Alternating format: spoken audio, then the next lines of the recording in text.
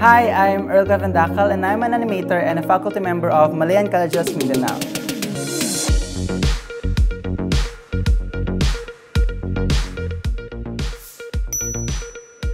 I'm invited here to answer some questions and to explain the concept of animation to someone with little to no knowledge. Animation, in the simplest definition, is imitation of reality with exaggeration. So we have this saying na a picture is worth 1,000 words. So imagine making that picture move.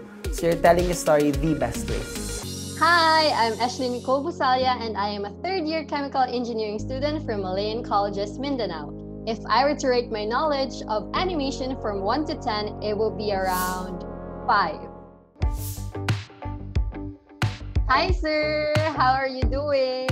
Lumalaban. How about you? How about your online classes? Okay pa naman, sir. Lumalaban din. So, today, I have actually prepared a series of questions for you to answer. And syempre, they're all about animation. So, to start with, I've actually tried creating an animation before. So, that leads me to my first question. Does being a good animator require having excellent drawing skills? Not really necessarily, because there's a lot of marketable and successful animations na very simple, like for example, Powerpuff Girls, SpongeBob, The Simpsons. There's actually very simple in terms of the structure. So it's more of how you present the characters and how you tell the story. As long as the character is interesting, likable, hateable, depending on their role, and then appealing sila sa audience, the quality of the drawing is not really necessarily important. Pero ikaw, do you actually draw? No, sir. Honestly, no. My drawing skills are Pero I would agree with you, sir, when you said na it's all about the story or the plot. Kasi I personally like Powerpuff Girls. And then I also believe, sir, na you create your own original characters. So how do you go about creating your own character? There's no universal process because art in general is subjective, so it depends on the artistic process and choices of individuals. But for me personally, I have 2 stages or 2 sources of how I create my characters. The first one is the script or story base. So for example, diba, if you're reading a book, the characters are described by the author, like the color of the hair, how they look, and whatnot. If your script is solid and then you have a solid description of the character, use that as a reference and then translate that to a visual character design. So that's a script or story base. And the second one is I personally call it doodle base, where you just start doing some character and then ask yourself a question like, what would it look like if my friend siya? What would the world look like? What if meron siyang girlfriend or boyfriend? So you're building a story by asking yourself questions based on that simple doodle. So yan, yung script-based or story-based and then doodle-based na character designs. So for sir, for beginners, what animation software, tools, or materials would you recommend for those who are just starting out, like me? Softwares are very expensive, especially licenses. So start with the free ones. For example, start ka pa lang sa pag-draw or animate, go with the mobile devices or mobile apps na free, like Flip a Clip, to at least have a feel kung ano yung flow ng animation. And then after that, go with softwares na open source or like free, like for example, Krita, imagine Photoshop, but you can animate. So Krita handles both digital painting, illustration, and then animation. It's open source, so it's free.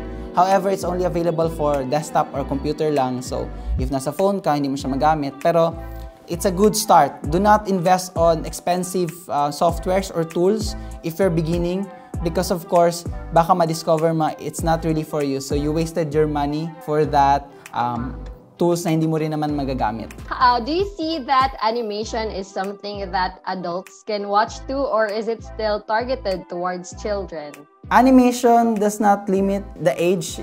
The demographic is very wide. There's a lot of adult-focused films like Big Mouth, BoJack Horse, marami pang films, Simpsons and Family Guy. There's a lot of films, shows na focused for adult. And I think animation in general is open for everyone. I personally watch, for example, Dora the Explorer. I sometimes watch it every now and then for the sake of entertainment. So I think there's no age limit to what you watch. But of course, meron tayong rating na Attack on Titans is not suitable for, let's say, young kids kasi the scenes are very for adult only, parang ganon.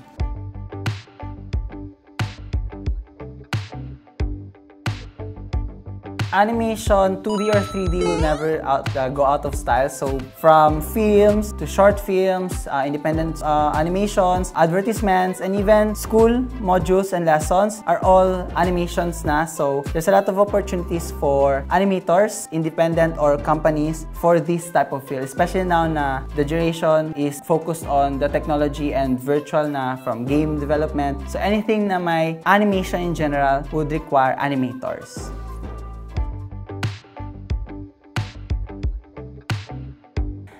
So it depends on the FPS or the frame rate of your output. So meron tayong 12 FPS, 24 FPS, or 30 FPS.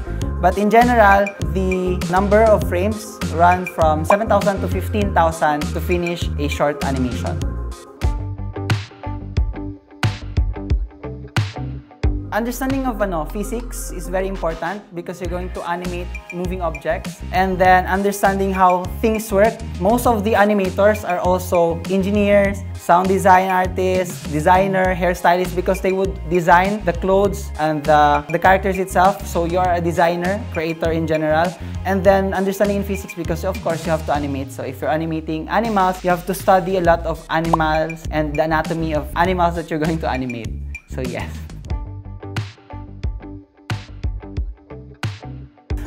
For me personally, I like the idea of comics, Filipino comics, adapted as an animation, especially in a very international and big platform like Netflix. Pero as far as I know, I do hope that the season 2 would feature more Filipino animators.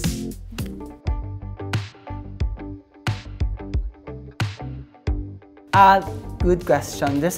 I think there's a lot of Filipino animators and content creators in YouTube. However, their demographic is focused on international. So hindi nyo alam na Filipino pala sila because they are using English as a language, and the way of presenting their animation is very focused on the international audience. But Rocket Ship, the creator of Saving Sally and Hayop Ka, meron silang YouTube channel that you can actually subscribe. And mag-promote na ako. I actually started my own small YouTube channel. I just started it, so wala pa siyang content, but you can check it out. Maganda ko. Ganda. Char lang, pero yes.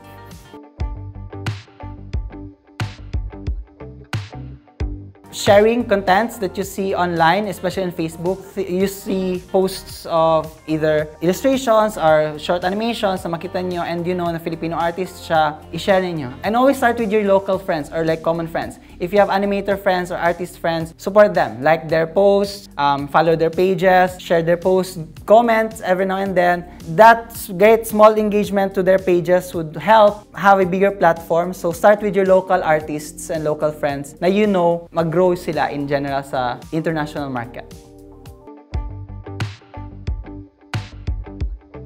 That's the end of it. I do hope that you learned something, and I do hope that you are inspired and interest na mag-venture out to animation, or at least discover animators and artists locally in the Philippines. I do hope that you learned something. How about you, Ash? Did you learn anything? Hopefully. Yes naman, sir. So I have actually learned a lot. Actually, I believe my knowledge rating went from 5 to 7. To be fair, it's fair to say it's 7 because I still haven't applied what I've learned. So hopefully soon I can apply all my learnings from this discussion. So thank you very much, sir. Stay tuned for the next episode of The Deep Dive, only here at Malayan, Mindanao.